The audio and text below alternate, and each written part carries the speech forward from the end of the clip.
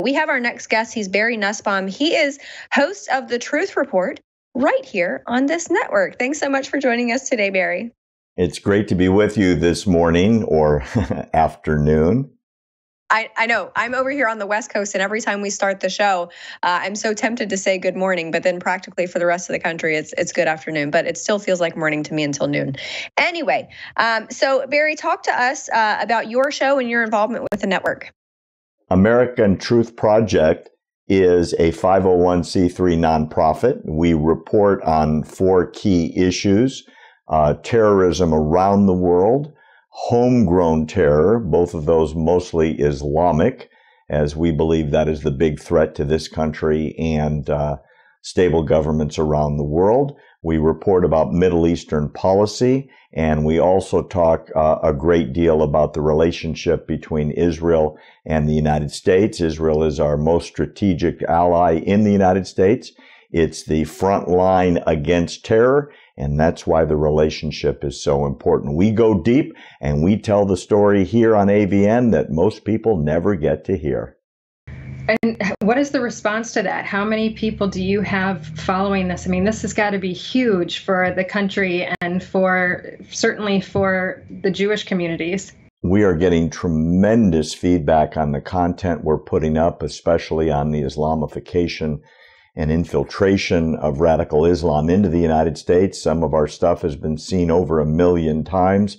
The education that we're providing is spreading, although we're not on mainstream media much as the support for President Trump that exists out there doesn't make it to the news. We're very encouraged by what we're doing. We're getting great feedback and great support, and we will continue to educate on these subjects, hopefully to a bigger and bigger audience as time progresses. So, Barry, perhaps you can illuminate this, because this always just astounds me. You've got liberals in America who are pro-Palestinian. Of course, the DNC convention in 2016, they flew the Palestinian flag.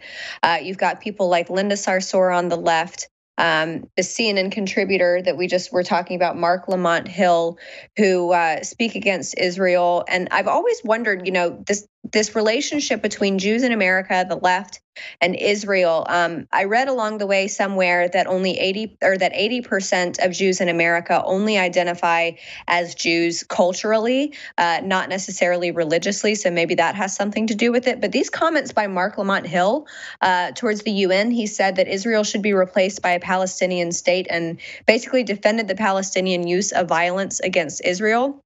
You were recently in Israel, so you have firsthand knowledge of that. But before you answer, I think we have a video clip, some of your own footage that we want to air. Okay. And that is a free Palestine from the river to the sea. Thank you for your time. That horrific comment by Marc Lamont Hill, as CNN calls him, our distinguished scholar, the professor from Temple University, uses the words, "From the river to the sea, Palestine will be free." That's the slogan of Hamas, and it's a thinly veiled mass murder call to eliminate the Jewish presence in Israel. In other words, kill 8 million Jews and replace them with a Palestinian state based on and run through the laws of Sharia.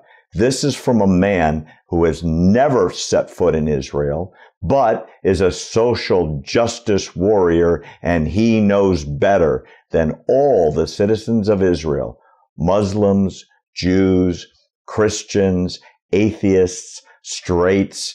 Everybody gets to vote. Everybody gets equal rights. Everybody can run for office and be a member of the Knesset, which is their parliament. It is the only country in the Middle East that gives those freedoms, unlike every other country in the Middle East, where if you're a Jew, if you're a Christian, if you're a non-believer, if you're an apostate to Islam, you can be put to death for a myriad of crimes under Sharia. Things like adultery or thievery or leaving the religion or renouncing Muhammad, all conceptually, could subject you to the death penalty. And yet, Marc Lamont Hill goes before the United Nations and calls for the elimination and the murder of millions of Jews. Ironic, isn't it, that like his fellow social justice warriors who have never been there, they know better. Israel is the only country in the Middle East for 1,000 years to grant those rights to all citizens, and yet this man gets a platform on CNN. I hope it's short-lived. I hope they boot him out as they should, and I hope Temple University kicks his ass out of the university campus and out onto the street where he belongs. Why do you think that we don't hear about the culture that he is defending? Why are we not hearing about Sharia and not getting the true story in that? I mean, we just talked about GM in my state. Here we also have this judge that just let them off the hook for female genital mutilation. These are horrific things that happen in these countries. They want to bring this to the United States. We're seeing this in Germany. We're seeing this in Sweden. It's just a complete nightmare. We're not hearing about it. Nobody's talking about what these people are going through in other countries. And there's people in the United States that are romanticizing this type of culture and wanting to bring it here. Why do you think that is? I think it's a few things, and it's a brilliant question, and it's the one that is the conundrum that we're all trying to answer. The most basic one-sentence answer is lack of education. Going all the way back to Thomas Jefferson, you should read his diary, where he talked about the incompatibility of the new United States Constitution with the Constitution of Islam, which is Sharia, the Quran.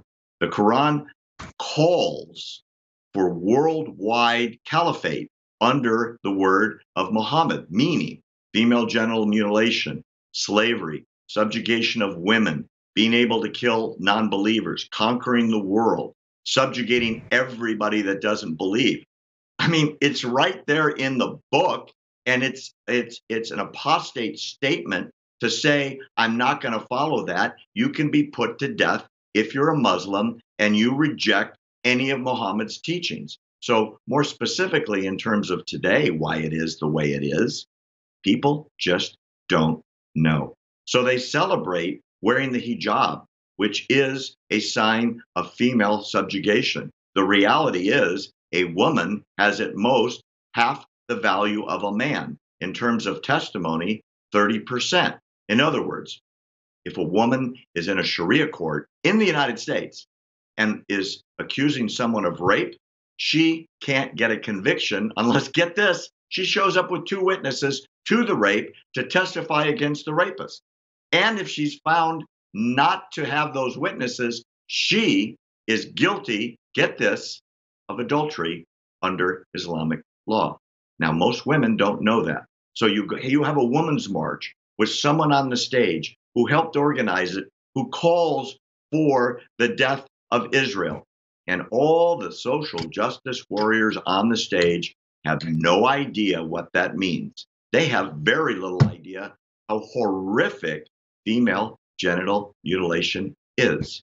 And why do judges have an idea, like the one you just talked about, that that's okay to mutilate a woman permanently against her will? Basically, they're progressives. Yep. And they don't want to step on any toes. And they don't want to make anybody wrong. And it's the old everybody gets a trophy and nobody comes in second place. Where is the justice in social justice? Absolutely. And like you were saying, we're making a full revolution. Back to your original comments, what it comes down to is lack of education. And these social justice warriors, I mean, I can't imagine that social justice warriors would speak on something that they have no idea about. I mean, I just can't believe that happens. But Barry, we have some footage that you actually took there on the ground in Israel. And I have a feeling about what it's going to look like because I was in Sderot in August. And it is the bomb shelter capital of the world. But you got some really amazing footage. So I want to air that now.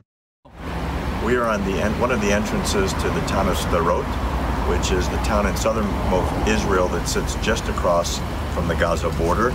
These are the homes in Sderot where people wake up in the middle of the night and hear tunneling under their houses. This is 15-second warning area. I'm in front of a bomb shelter. There's one of them every several blocks because every single person knows wherever they go in Sderot, there has to be a bomb shelter within 15 seconds. If sirens right now, this is where we will run until we're back in the car. Yeah, that's amazing. You and I might have been there around the same time, but the town of Sderot is 15 to 20 second zone, as you said in the video, where you have time to reach a shelter. But what amazed me was we actually spoke to the mayor of Sderot, and I'm saying Sderot. I guess I've been back in the States for 2 months, so I've Americanized the term, but Sderot.